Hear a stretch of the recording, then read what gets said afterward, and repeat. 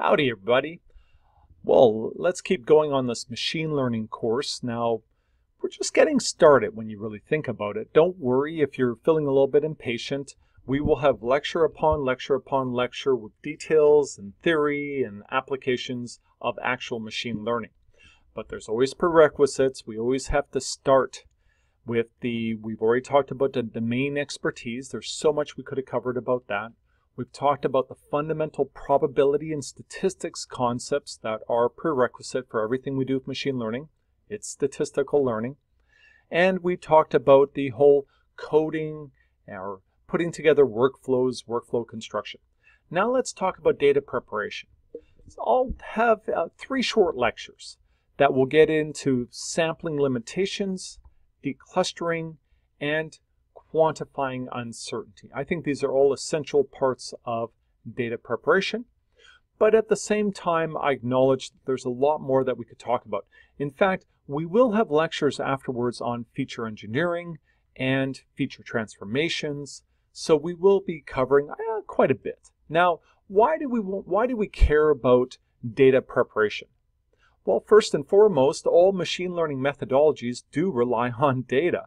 And if you go and you talk to somebody working on a project right now and you ask them how much time or how much effort goes into preparing the data to get ready to build the model, you often hear an answer like 80, 90%.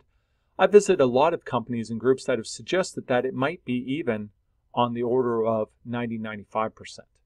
So, data preparation is an essential and large part of what we do when we're doing machine learning. The reason being is the old adage remains, garbage in, garbage out. If you pay no attention to your data and you just go ahead and throw everything into the model, you're likely to not get a very reliable result. Our data is quite uncertain and we need to do something to account for uncertainty and sampling bias. And so that's what we'll cover today. Now there are other resources available to you. These lectures right here will talk about fundamental issues around bias, sampling bias, and bootstrap, a methodology to get at uncertainty. Also, we cover the bootstrap because once we get into bagging as a methodology for ensemble machine learning modeling, we're going to need to be using bootstrap. And so we'll cover bootstrap right now. It's good we cover these prerequisites. Let's go ahead and get into sampling limitations and talk about what's going on in the subsurface. It's a very unique setting for sure. Our data in the subsurface is collected to answer questions. This is a fundamental difference between us and many other fields where we can design an experiment in a very careful, controlled manner. No, for us, the big questions we try to answer with data are things like, did the contaminant plume extend off of the property? If it did, that's going to change things as far as reporting and so forth. And so we're going to be sampling not in a uniform or random manner. We'll be sampling peripheries, edges, trying to determine the extent of the contaminant plume. Where is the fault? We might have a large sealing fault that goes through our subsurface reservoir.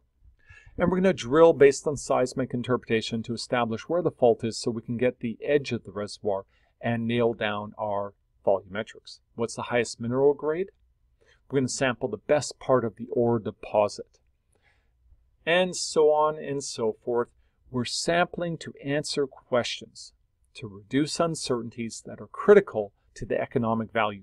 We are also sampling in a way that we maximize production rates from the subsurface. Every one of these is trying to maximize net present value of the subsurface operation.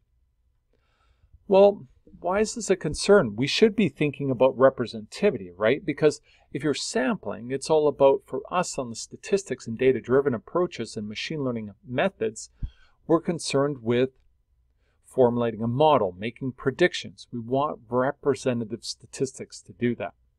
Well, why is it a concern around representativity? Why do we care around that? Let's take this example right here. We got Y, X, map view. We've got this area of interest that's just a very simple oval design. We've got wells 1, 2, 3, 4, up to 7. Are you concerned? If we were using those wells to assess the average porosity over this area of interest, Would you be concerned with that? Well, if you look at it, it might be random sampling. Maybe not. It's definitely not uniform or regular sampling. Well, what if you knew this? What if you knew that this part of the reservoir was based on seismic mapping or some other information? We knew it was just better. Now we can realize very quickly that we are in fact sampling preferentially. We are sampling at a denser rate spatially for the high versus the low. Now what happens if we continue to sample in such a manner? Now we're drilling wells up from 7 to 11 wells, and we have further densified our samples in the high area. Are you concerned now? What is happening to our measure of the average porosity? Well, we could track that over time. Number of wells drilled in the sequence they were drilled, and we could look at the average porosity we would assess just using naive statistics, the average of the sample. And if you looked at that, well, we drilled the first few wells were in the high area, but then we drilled some in the low area. It'd start to balance out. But then we kept drilling high, high, and we would continually inflate our assessment of the naive average, the naive mean. We need to mitigate this, because if we continue on with this, we will make predictions. The statistics we calculate from our sample data formulate predictive models, and we will make predictions away from the data that will be biased high. They're going to be too high. So how would we sample for representativity? Because that would be one thing we could do. We could design our sampling campaign with representativity in mind, and then we wouldn't have to deal with this issue of bias in the data, right? Well, if you go back to your original Statistics 101 course, you learn that representativity is possible through two different sampling methods. We've got random sampling and regular sampling.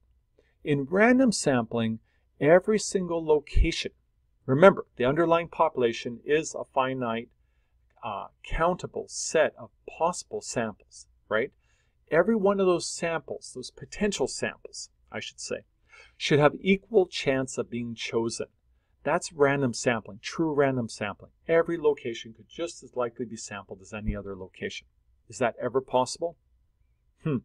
Or what about regular sampling? When samples are taken at regular intervals, we drill every 100 meters. That's kind of more common in a mining context that you might see regular sampling, if we're thinking about very dense grade control, surface mines, and so forth. But it is less reliable than random sampling. The main issue would be, what if there is cyclicity in the underlying population and the sample spacing resonates with that? We're sampling the troughs or the peaks systematically. That would create a bias, of course. Well, if we were sampling representatively, we would expect that we would have to do either random or regular sampling. Now just imagine, just kind of sit back and imagine going into your boss's office if you worked for let's say a business unit working in the Gulf of Mexico, and you said, I think we should drill the very next $150 million well at random. Maybe you'd have to update your CV at that point, right? We know that that's not the best idea. The best idea is to continue on with the way we sample in a biased manner, because it results in the best economics. It addresses fundamental questions, the big questions, to understand the subsurface. So what do? We can't change the way we gather data. That's not going to happen. But what we can do is we can never use raw data without, first of all, being suspicious. We should suspect that there is bias in every subsurface data set that we work with. Now, if I haven't kind of been negative enough, let me kind of turn it up to 11 now, because there's bias upon bias. The wells are drilled preferentially in specific locations in order to answer those questions, maximize value. So the wells are preferentially located in an oil and gas setting.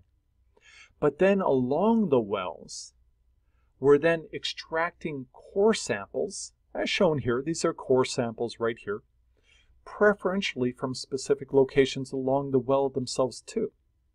Then, along the core samples, we're extracting core plugs for our petrophysical analysis to assess the petrophysical properties, porosity, permeability, mineralogy, whatever it might be, grain size analysis. That's being done preferentially too.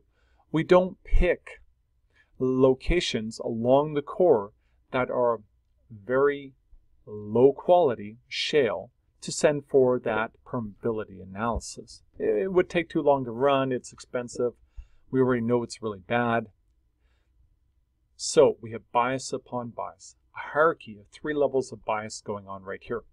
Now, I want to moderate my statements just a little bit and make the comment that even if we weren't trying to drill in a biased manner, we could still have limitations to our ability to have purely random representative sampling. We may have issues with accessibility of the subsurface. We have obstructions. We have constraints on the way that we can drill safe, reliable drilling trajectories in order to sample different locations within the subsurface. We have issues around some parts of the reservoir have poor illumination because of being subsalt or different geometries in the overburden. And we have issues with an inability to process certain samples. If we're going to run a reasonable permeability test, we may not be able to work with super low permeability rock. It just takes too long to run the test. Too expensive. So there are lots of different reasons that we may not be able to sample randomly because of constraints on the way we sample. Well, data are rarely collected for their statistical representativity. I would suggest probably almost never in most subsurface applications, specifically oil and gas and mining and so forth.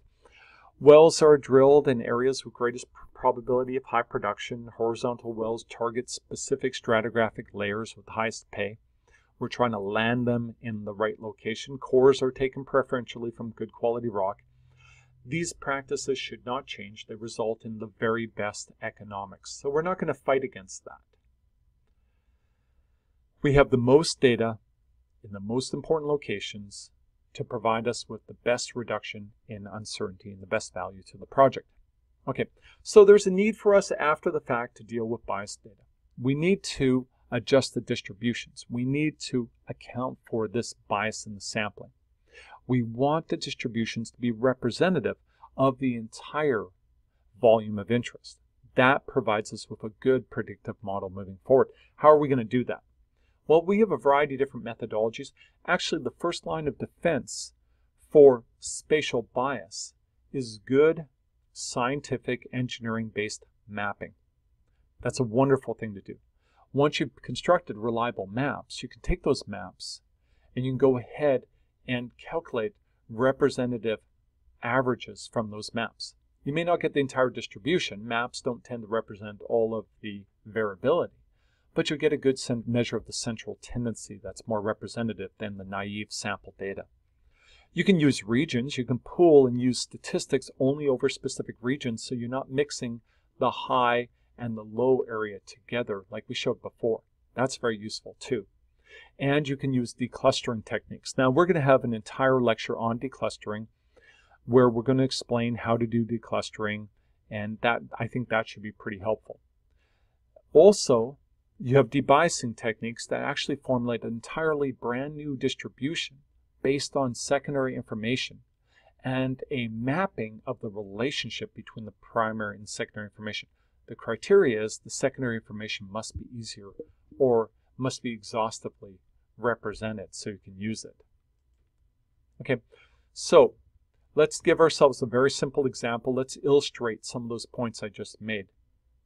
Look at this example right here. The colors going from cold to hot colors are porosity from low to high porosity. Now if we're trying to go ahead and get the average porosity over this entire area right here, could we use the naive data to do that? Well, if you look at the data, they're clearly more densely sampled in the high porosity regions. That would be problematic. What can we do?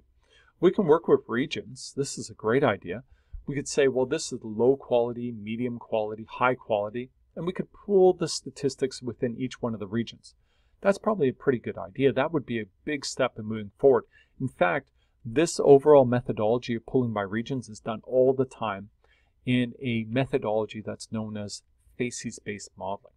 Use the statistics within the region only. You don't mix across the regions to avoid bias. Geologic mapping, I love that. I think geologic mapping is great. Think about it as a continuous set of regions where we've said, okay, high, high-ish, medium, medium-ish, low. You see, you've got smooth transitions instead of the discrete transitions of the regions. If we build a map, the thing we can do with it immediately is you could integrate over the map and calculate the average over a map. Very easy to do. Discretization would be an easy way to do it. Once you have that, you have a representative average, and you could rescale the distribution with that new average. Very good workflow. Okay, so what I'm going to do right now is I'm going to finish this lecture. We've introduced the general issues around data preparation, representativity, and the idea of some basic map-based approaches and region-based approaches to be able to address spatial bias. These are all critical for data preparation in machine learning. We'll cover declustering and quantification of uncertainty in the next 2 recorded lectures. I hope this was helpful to you all. I'm Michael Pyrcz. I'm an associate professor at the University of Texas at Austin. I'm the Geostats guy on Twitter, YouTube, and GitHub.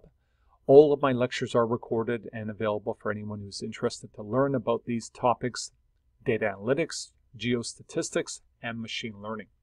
All right, I hope this was helpful to you. All right, take care.